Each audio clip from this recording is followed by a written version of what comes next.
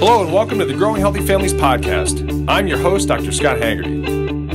On this show, I interview the world's top health experts so that you can know with certainty what it takes to give your family a life of epic health and wellness. As parents, we don't want to see our kids struggle.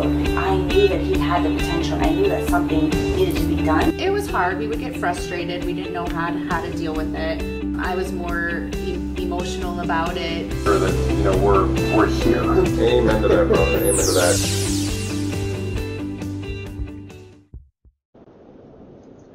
Hey, moms and dads, it's Dr. Scott back here with the next episode of the Growing Healthy Families podcast. And so on this episode of Dr. Scott's Health Tips, I want to start talking about something that's coming up, school. We are, at the time of recording this, we are about a month out from school. And one of the things that I think is very important to keep in mind is that when we start looking at getting kids back into school routines, there's several things that we have to consider. So, schools can be a very structured, very organized, very regimented routine.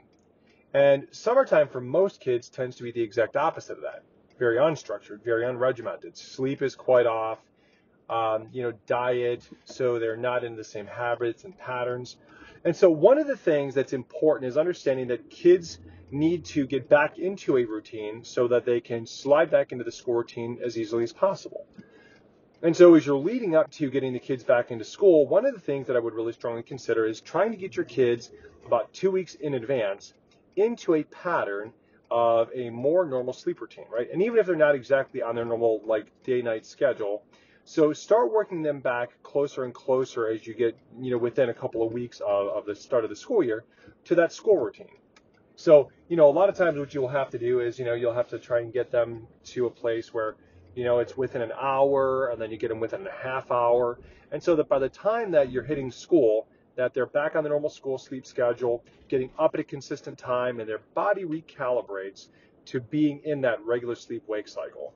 So a number of different things you want to consider is that, their brains have to have a certain amount of sleep. And one of the things that's consistent is that if kids get out of their normal sleep cycle and they're not getting enough sleep, then what they'll do during the course of their school day or, during any old day is they will have to tap into their stress division of the nervous system to continue to keep them going.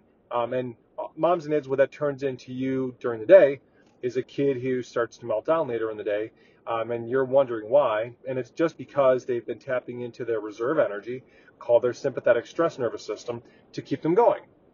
And so when you talk about how that translates into school, it's when kids are not getting enough sleep or their sleep routines are altered and they come home at the end of the school day and they melt, right? Their behavior goes to heck.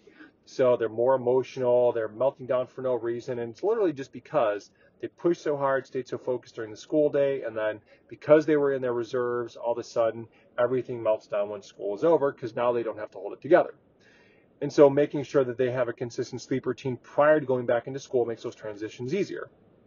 So, as kids start getting back into the study routines too, a couple things that you want to start planning for.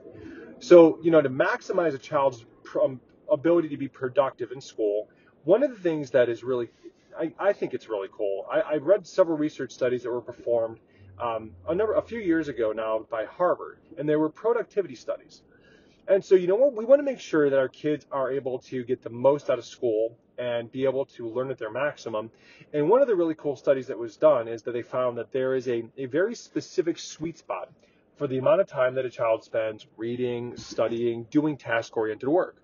And what they found is that if you go about 30 minutes, right, whether you're reading, working on a project, whatever it might be, anything that takes a high level of mental focus, and then at 30 minutes have an alarm set, and then take a 5-minute to 7-minute break. And so that 7-minute break or 5-minute break, what it needs to be is you get up and you go do something the exact opposite. It's movement. It's not related to the task in any way, shape, or form. It's a complete disconnect. So what they found is that there was a significant, and I do mean significant, increase in overall productivity with fewer errors and better retention of what was being done. And so, keep in mind what that means, right? Like you want to have your child be at maximum productivity levels all year. So for them to be able to comprehend and retain, short intervals help them to be able to have time to step away and process what they learn. And moms and dads, let me put this in a context for most of you that would be very tangible. How many times have you been working on a project at work and you're working on it for long periods of time and you just cannot find a solution to save your life? You're working on it. The longer that you work, the harder it becomes to try and find a solution, so you get up and you walk away out of frustration. So what had happened is that when you started working on the problem, more than likely, your brain was already in stress mode because you were having a hard time finding the solution, and the more you concentrated on it, the more difficulty you found coming to the solution. Get up out of frustration, you walk away, and maybe during your break, maybe a couple hours later when you're not concentrating on it anymore and your brain had turned the page and your stress levels had come down, you instantaneously find the solution. It just comes to you. Well, so moms and dads, this is an example of that. If you're able to minimize the amount that your brain kicks into your stress reserves, right, the fight or flight side kicking in out of frustration or just spending too much time and focus, then when you have to or when your child has to focus on tasks, they'll be able to come up with better solutions. They will be able to be more productive with the time that they're working, because that's exactly what's occurring, right? If they're staying in a place where their brain is calm, then it takes longer for them to go and hit a state of frustration. The brain's able to maintain focus for short, intense windows, and they can process what they're seeing more effectively. It's a great technique. I have a lot of the kids that we care for in our practice. We have them implement it, but we do this across the board. I advise, all of our business people. So if they have jobs that require intense levels of focus for long periods of time, that taking these short intervals, and every single person who implements it, they come back reporting how much it's improved their productivity, and more than 90% of them have implemented it in their businesses as well, and have seen significant improvements in their teams when they implement the 30 on 5 off rule. So make sure that your kids are aware of this. Another big thing is, as your kids are getting ready for school, make sure that we're looking at things like movement breaks, right? So one of the things I think that's important to talk to the teacher about is, do the kids get movement in the classroom? So, something that's very interesting is all of the research about child neurodevelopment. They talk constantly about the importance of movement for our children. So I would ask your school's teachers about how often the kids are able to take movement breaks. How often do they get up and walk around? Do they do exercise? Are there chairs that are proprioceptive chairs, like wobble chairs and bouncy chairs and things like that? Making sure that there's a question and answer session about this, so that moms and dads, you can talk to the teachers and say, hey, listen, I really think it's important that our kids are able to get up and move, and share this information with them, that that there's some solid research about the importance of movement and learning. And, talk to them about this and encourage them to have the kids take movement breaks. A lot of schools are finding great success by bringing exercise into the classrooms. So a number of schools have started, daily and consistent yoga programs for their kids. And what they have found is that behavior is better, focus and attention is better, because when kids move and they move consistently, it helps their brain to develop better. It helps to minimize their stress levels. It helps them to regain focus, because there's absolutely nothing more important for a child's or an adult's brain than movement. So then that also comes back to when your kids come home from school. I know a lot of us want our kids to sit down, do their homework, just get it all done so we don't have to worry about it. But what I would encourage you to think about is, give them some time where they can get up and move. I wouldn't have them dive into video games, right? But have them come home from school. So get a healthy snack, and then have them move around for a while. Maybe it's they go out and play for half an hour to an hour. Maybe it's they go and play in the basement. But encourage them to move. They have stress energy they accumulate, and that's an important thing to think about, is when a child does not move for the majority of their day, so their little brains need to get up and move so that they can recharge their mental batteries. And so if you give them a little movement break, then what you'll find is that they'll come back, they'll be better able to maintain their focus, and they'll be far more productive if they have an ability to just get up and move for a little while. So, and then let's talk lastly about lunches and snacks for schools. So, my kids are both in elementary school, and moms and dads, I have to tell you, it's probably one of my biggest frustrations in life is going to the schools and seeing what kids eat.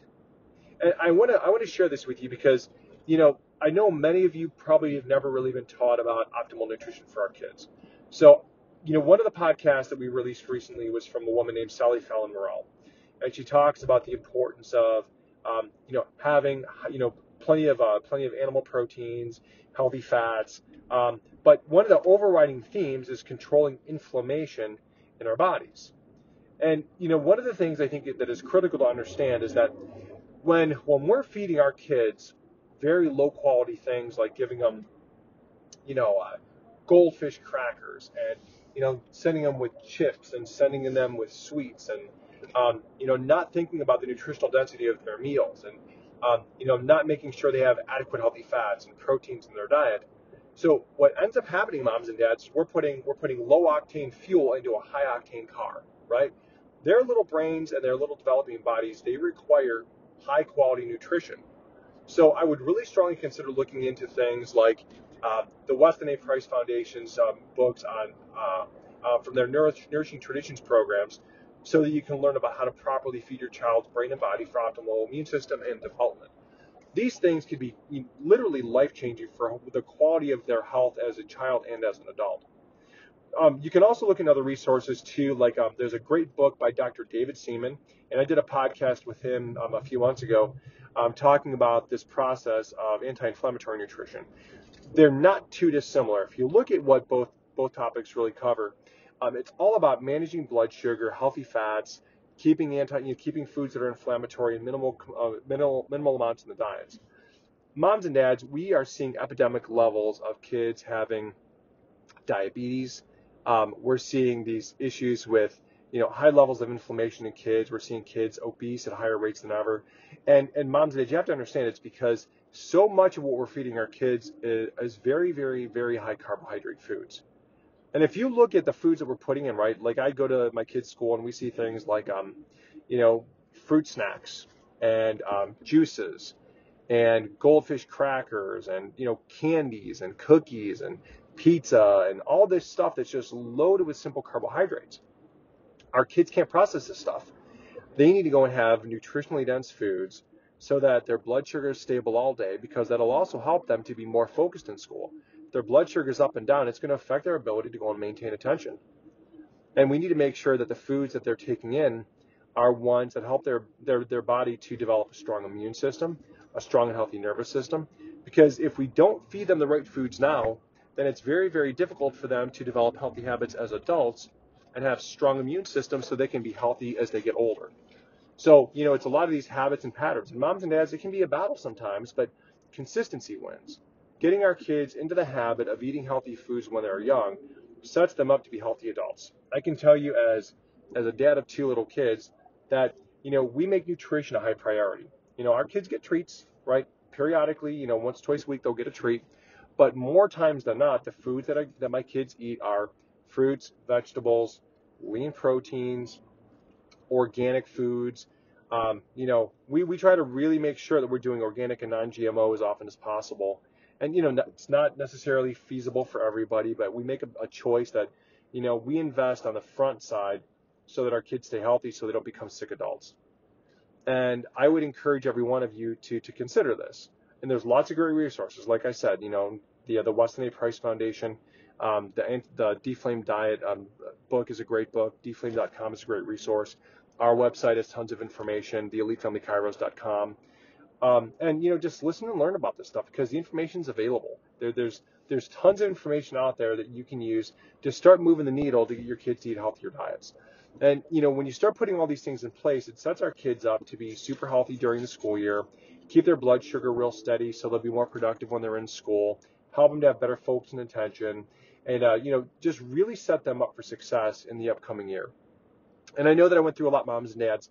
If there's other things that you'd like me to dig into deeper, so don't hesitate to send us messages. You can go to the Growing Healthy Families Facebook page, or you can go to my personal practice page at elitefamilykairos.com and send a message if there's topics that you'd like to dig in deeper on this. I will have follow-ups about other things that we want to make sure that we're having awareness points as we get the kids back into school, and also keeping our kids healthy during the school year. But I think this is a really important topic as we start getting our kids ready for the transition back into school so that they can be set up for success. So moms and dads, if this was helpful for you, make sure that you let us know. Give us a like on Facebook. Make sure that you share this episode with people that you care about, you think that would value this information. If there's things that you'd like to learn more about, so make sure you let us know. If you're listening to us on iTunes or Stitcher or Google, make sure that you give us a rating and a review. Your feedback matters. We want to know how we're doing and if we're hitting the mark and giving you the content that's going to help you and your family to live a life of epic health and wellness.